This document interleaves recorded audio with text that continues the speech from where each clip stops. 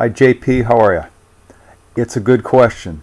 What will happen in our solar system to our planet during the time of the planetary alignment on December 21st, 2012? Well, okay, here we go. The supercharged electromagnetic particles that will be flowing and interchanging between the planets during the 2012 alignment, they will be highly magnified, supercharged if you will, when they reach Earth, and they will penetrate the crust down to the core of the Earth, and at the actual moment of alignment, it will cause the Earth to pause. Now, please keep in mind the current core of the Earth, at least according to the astrophysicists that I've spoken with on the Andromeda Council. They say that the current core of the Earth is actually plasma.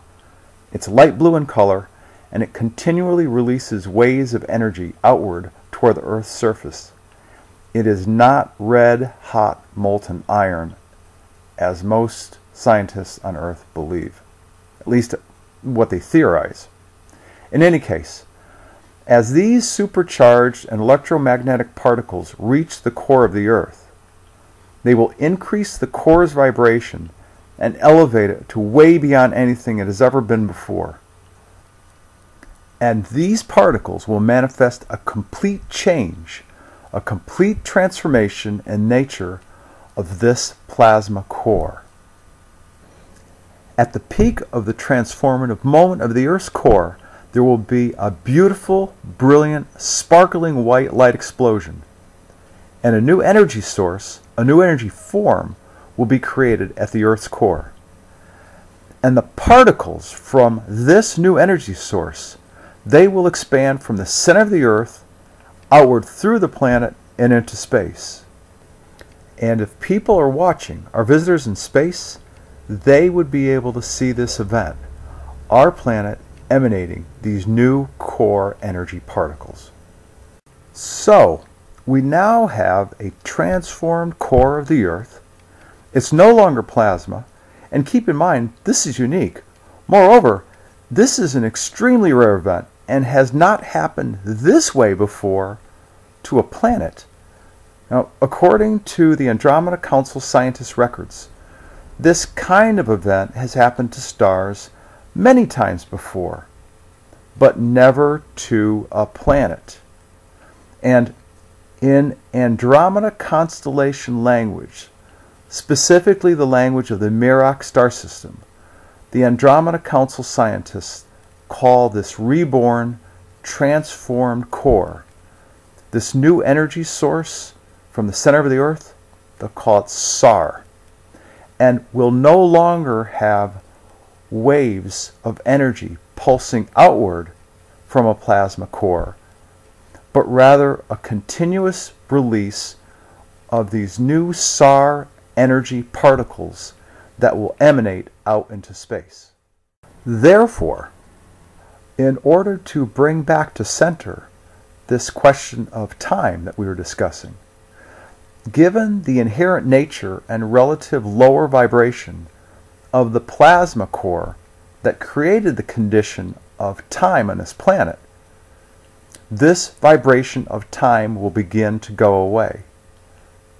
And no matter what Earth scientists try to do, and they will try, but they won't be able to institute a faux or fake time program to keep society working and in sync. They just won't be successful. So from December 21, 2012, time as we know it will perpetually diminish and continue to go away throughout all of 2013 until the complete transformation of Earth into a 4D planet, which will happen in January 2014. And December 21st, 2012 will actually be the beginning of the end of an opaque 3D organic Earth, with a year-long transformation period throughout all of 2013 to it becoming a completely translucent 4D spirit essence, higher vibrational fine matter Earth. What will a reborn, higher vibrational 4D Earth look like in its future?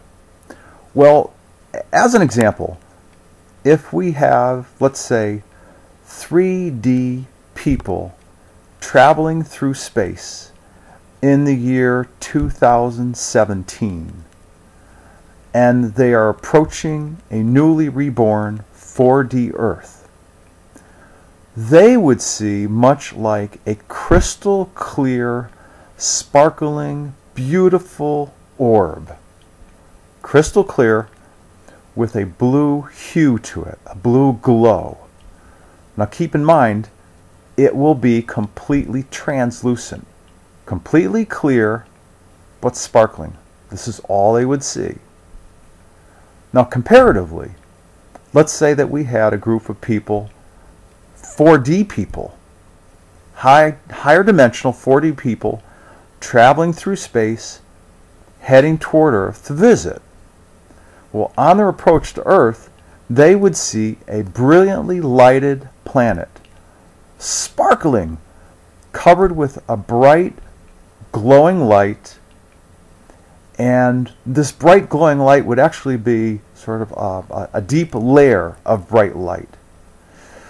They would enter into this layer of light, they would come through it, and then what they would see is much more like a high definition HD, very sharp, very clear, beautiful, beautiful planet with vibrant colors and revealing oceans, land masses, mountains, streams, hills, and the bright lights of the new communities that will be established on this reborn Earth.